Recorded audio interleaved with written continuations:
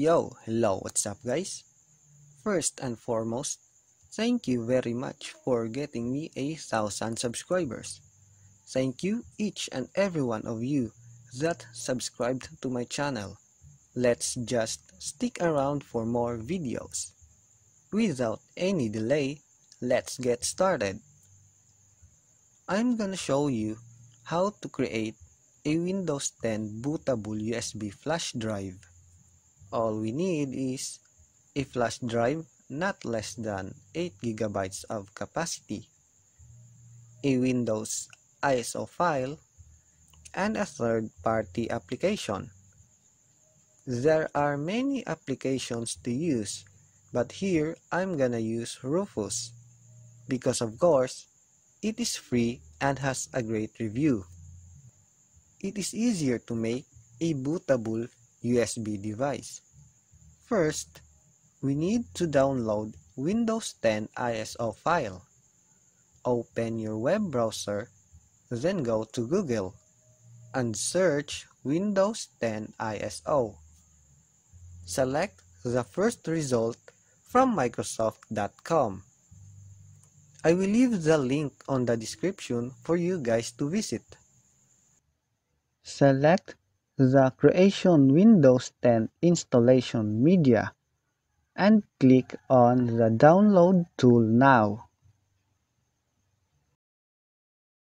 After downloading, you can find it on the Downloads folder.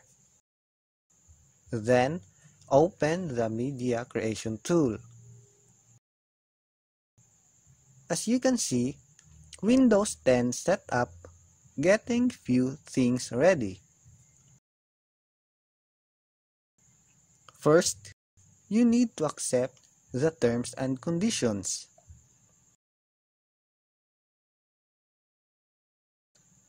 Then next is what do you want to do. If you are using Windows 8, you can upgrade your PC directly from this tool. But what we want is to create installation media from another PC, a USB flash drive, DVD or ISO file. Then click on Next. After that, we will select the language, edition, and architecture. First option is the language.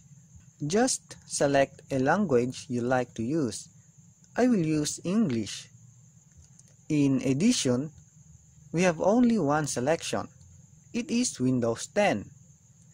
Then next is the architecture. We have three options: 32-bit, 64-bit, and both. Just select 32-bit if you have a 32-bit computer. Select 64-bit if you have a 64-bit computer. If you have multiple PCs to install Windows 10, then you can select the both option. However, this requires more space in the USB. Maybe you need at least 16 GB USB to avoid any error. But if you are going to select the 32-bit or 64-bit, an 8 GB of USB is enough. Here, I'm just gonna select the 32-bit and then click on Next. Now, we can choose which media to use. We have two options: a USB flash drive or an ISO file. If you are going to choose the USB flash drive, then it will make a bootable USB drive. But here I will choose the ISO file because you can use this ISO file multiple times. You can just save this ISO file for a later use. Click on Next. Then select a destination folder where you want to save the ISO file. I'm gonna name it Windows 10 and put it on Downloads folder. Then click Save. After that, as you can see, downloading Windows 10. You just need to wait and see the progress bar until it reached 100%. It means your ISO file is successfully downloaded. Now I'm gonna cancel this because I already downloaded the ISO file earlier. Now that we have Windows 10 ISO file, we need to download Rufus application. Open your web browser, then go to Google and search Rufus. Select the first result from rufus.ie. Then scroll down and download the latest version, which is 3.5 for now. I will leave the link on the description for you guys to visit. Now it is downloaded. Let's go to Downloads folder, and here you can see Rufus 3.5.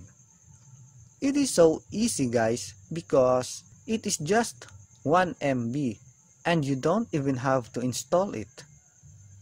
Insert your USB device, then right-click Rufus and run as administrator.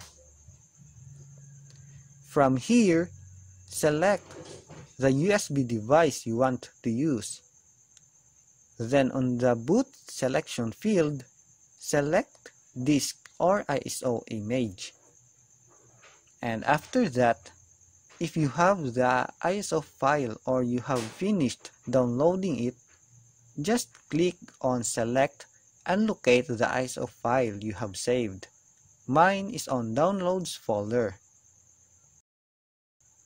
Here, from the image option, we choose between standard Windows installation and Windows to go. Just select the standard Windows installation. After that, we need to select the partition scheme. The options we have here are MBR and GPT. If you don't know what partition type of disk you have, then you can check by simply go to search and type disk partition. Then click on create and format hard disk partition. From here, select disk 0 because this is where I install my Windows. Just right click on it and select properties.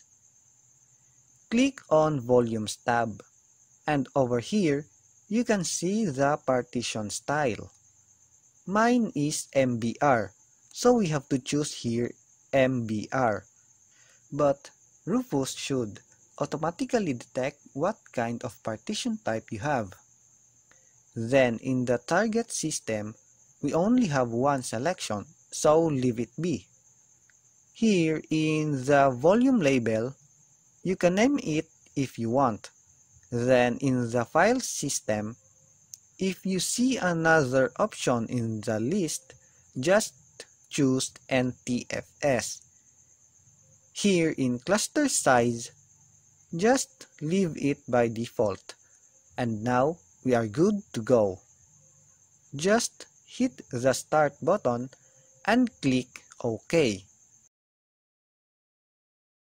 I will forward this a little bit.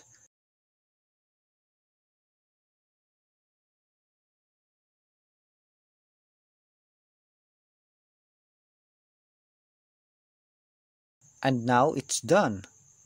Just click on close and you now have a USB bootable device. Your USB drive should be look like this and is ready to use. Thank you for watching guys. If you like this video, give a thumbs up and subscribe to my channel. Once again, thank you very much for getting me 1,000 subscribers.